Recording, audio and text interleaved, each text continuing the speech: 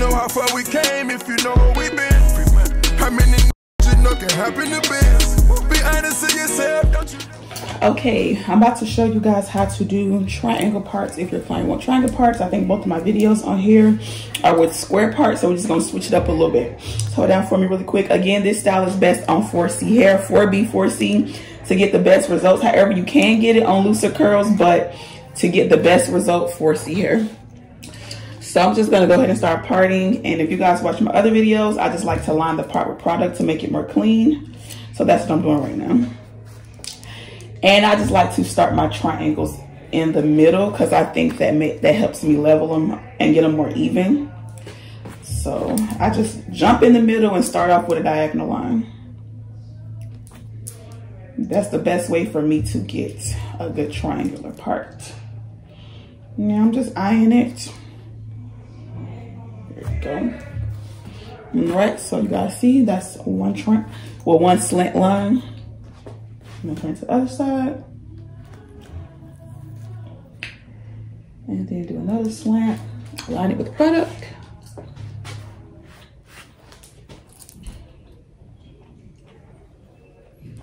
And actually, I think this is my only client who gets triangle. I love doing it. He loves being different. I like that he's different. Perfect. So you have the perfect triangle, and I'm about to go ahead and speed up the rest of it so you guys can kind of see.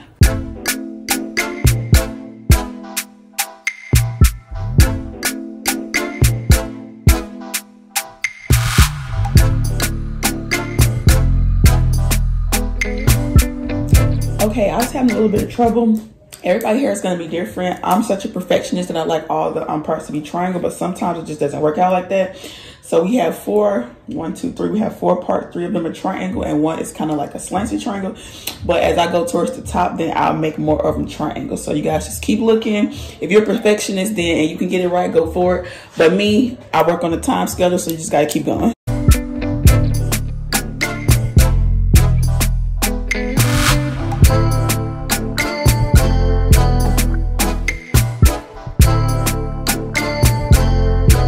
This is the first row right here. Again, I'm a perfectionist, but if I sit here all day trying to part them perfect, we will be here all day. So this is the first row, and I'm going to speed up the second row. So this is the one I was talking about that's not fully a triangle, but it still goes in a slant motion, so it'll be okay. It'll be okay.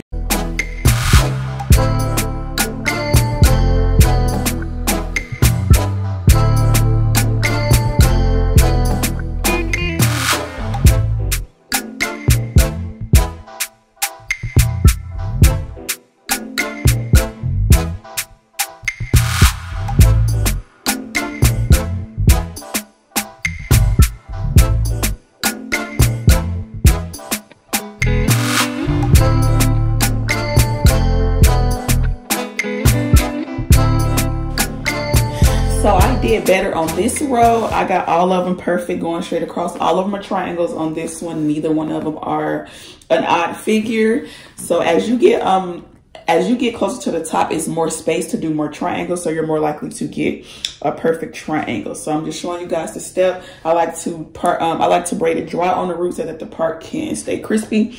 And then I'm just gonna spray the bottom with water to let it draw up a little bit. Now it's up to you. You can go ahead and do the whole head and all the triangles, or you can do one row at a time. Sometimes I do the whole head, sometimes I do one row at a time. His hair is so thick, I'm just gonna do one row at a time because that's how I like to do it. Spray this with water. And I'm also using all the same products from my last video. So if you do not know which products I'm using, just go ahead to my last double strand twist videos and you'll see. So I'm about to go ahead and speed up the twist process.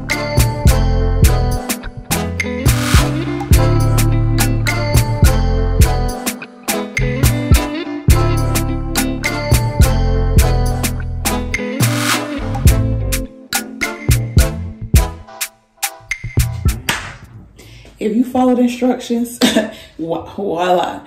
If you follow instructions, your twist should look like this. If they're not looking like this, rewind and start over. So I'll be back. I'm about to go ahead and speed up the rest of it. And I'll be back when I get closer to the top. Because y'all, I'm on a time limit. Yes, I'm talking with my hands. I'm on a time limit, and I'm also trying to record for you guys. So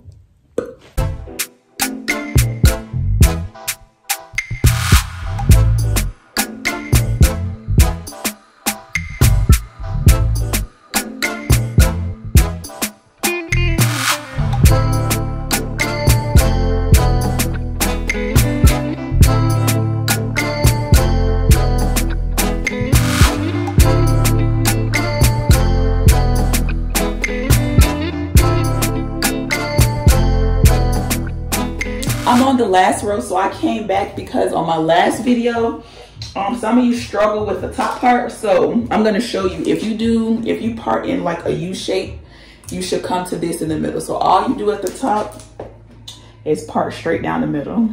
And this is how you get your last 2 rows. This is for the people who were confused about what to do when you get to the top. And bam, I hope I helped you, because this is all you do when you get to the top. Just part down the middle. There you have it. Now I'm about to clean it up.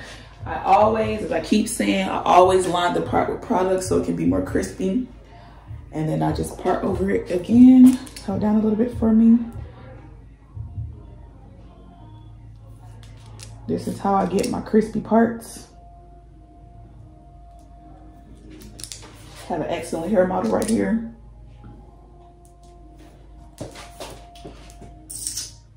So you're just gonna get your part as centered as possible. And it's okay if it's not perfect. This is coming from the perfection queen. It's fine if it's a little off, but just get it as straight as you can. Don't get frustrated if you can't get it straight. The longer you do it, then the more easier it'll become, and your parts will just get straighter and straighter over time. So do not get frustrated if it don't come out perfect the first time. And there you have it, a nice clean middle part. Jesus will walk straight through this.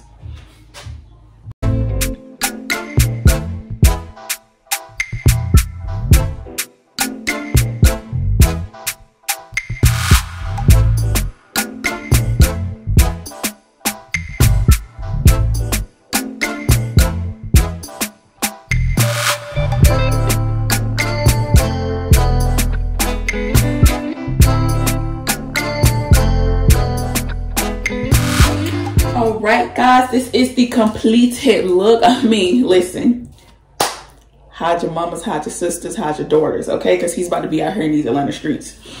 This looks so freaking good. And if you're ready for it to be done, just the little parts that got mousse in it, you're just gonna take your blow dryer and blow dry it on out.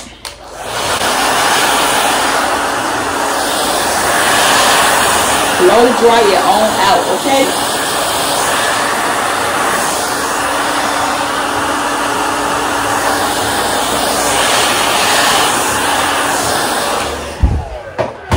And voila, this is the end result.